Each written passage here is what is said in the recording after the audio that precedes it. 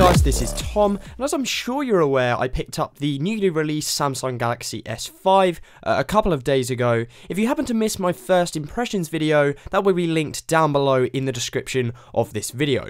One of the new features on the S5 is the implementation of a dedicated heart rate monitor on the back of the phone. I thought it would be an interesting video to kind of see how this actually performs, whether it's accurate, and just how accurate it can actually be. I picked up a dedicated heart rate monitor. This is designed for people who run quite competitively and want to monitor their heart rate whilst doing so. It consists of a strap that goes around your chest, and then that communicates with the watch to provide a visual output of your heart rate. This is what we're going to be comparing to the S5 heart rate monitor today. If you're curious, I'll have this heart rate monitor linked down below as well. The Galaxy S5 uses a sensor on the back of the phone and incorporates it into their health application S Health. The experience is pretty seamless, meaning you can very quickly read your own heart rate with no faffing around with tons of applications and things like that. Let's get cracking then. I'm going to monitor my heart rate from resting. Bear in mind that I'm actually filming with tripods and cameras and stuff at the time of recording this video, so this isn't actually going to be an accurate resting heart rate, so don't worry if it's a bit high. Then I'm also going to record one exercising after that, and we'll see how the heart rate monitor on the S5 compares to an actual heart rate monitor. So right off the bat, it's initially a lot slower to record your heart rate. That's because the strap monitor is pretty much almost real time.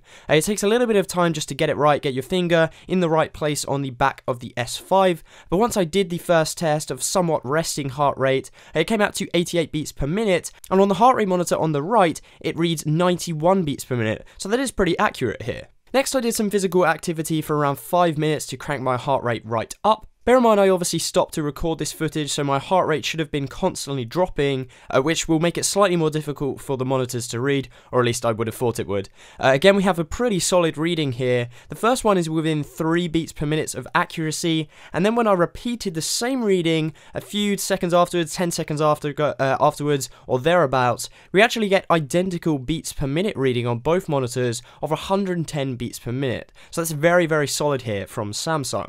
So this pretty much proves that if you're wanting to rely on the S5 for an accurate heart rate monitor, you can do.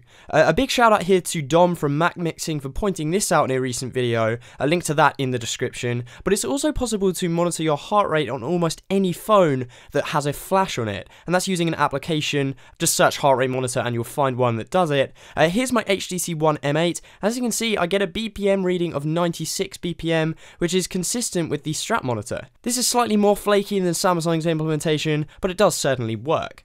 There we have it, guys. Hopefully that did something to quantify just how effective the heart rate monitor is on the Samsung Galaxy S5. It's definitely interesting to me just how accurate this hardware is, and even more interesting that Samsung is kind of marketing this as a unique feature to the S5, when in fact almost any mainstream smartphone can actually do this, albeit a little bit less accurate. I have lots more videos on the way about the new Samsung Galaxy S5, comparisons between this and the HTC One M8, things of that nature. Be sure to subscribe and drop this video a like if you are excited for those, and I will talk to you guys soon.